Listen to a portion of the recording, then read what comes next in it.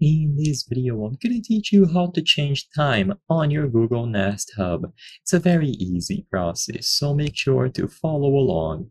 If the time is set up incorrectly on your Google Nest Home device, then in order to change it, you will simply have to adjust your address. So according to all the research that I've done, the time will be adjusted based on your time zone, and this will be done automatically according to the address that you have set up. If you know of a specific method to customize the time down to the minute, please let us know in the comment section below, because for this method that I'm going to showcase in this video, you will have to change your address. So go over to the settings of the Google Home app. In there, select your specific home and then go into its settings. Inside of the home settings, under general, you will have home information. Choose this option, and under the home address that you currently have set up, you will be able to select it and then choose the option to edit that address at the bottom right corner of the screen here.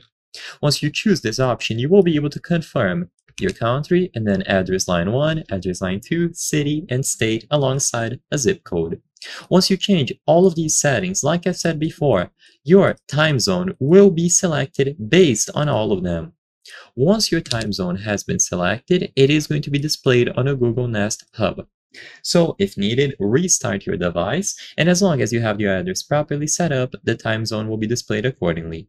If it doesn't work, restart your phone as well, and you can try reconnecting the Google Nest Hub to Google Home. Like I said before, I did a lot of research, and it seems like this is the only viable option to customize the time within your Google Nest device. So I hope I was able to help you. If this video helped you, please consider subscribing, because as you can see, according to the channel metrics, 83% of the people watching our videos are not subscribed. By subscribing, you can help us make higher quality videos. Thank you for watching, and I'll see you on the next one.